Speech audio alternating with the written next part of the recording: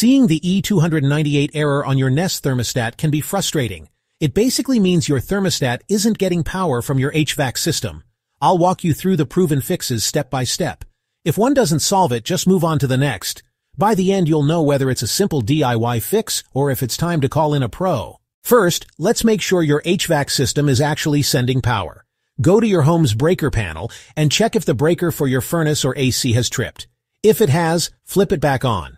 Also, some HVAC units have a small low-voltage fuse, usually a 3 to 5 amp blade-type fuse on the control board. If that's blown, replacing it might bring your Nest back to life. And here's a quick tip. Many HVAC units have safety switches on their covers. If the panel isn't properly closed, the switch cuts power completely, so double-check that the cover is securely in place. Next, take a look at the wiring. Loose or corroded wires, especially the R or C wire, are a common cause. Make sure they're straightened, stripped about half an inch, and seated firmly in their terminals. Now, some systems actually need a C wire to provide constant power. If your setup doesn't have one, you can use a multimeter to test between R and C. If there's no 24 volts, you might need to add a C wire or install the Nest power connector. In some cases, the transformer inside your HVAC might fail, meaning the Nest won't get any power even if the wires look fine. If you're running AC, this one's important. A clogged condensate drain can trigger a float switch, which shuts off power to protect your system from water damage. Check the PVC drain line and the drain pan under your indoor unit.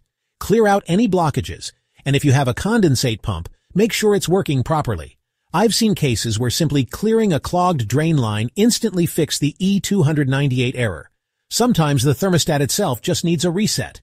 Pop off the display and charge it with a USB cable for at least 30 minutes before reconnecting. Also, go into the Nest app and confirm your wiring settings. Sometimes it just needs to be re-registered. And while you're at it, check for any pending software updates.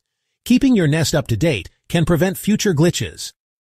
If none of these steps worked, the issue might be deeper in your HVAC system. Things like a failing control board or an old transformer that isn't delivering enough voltage can cause this error. These parts usually need a technician to diagnose and replace.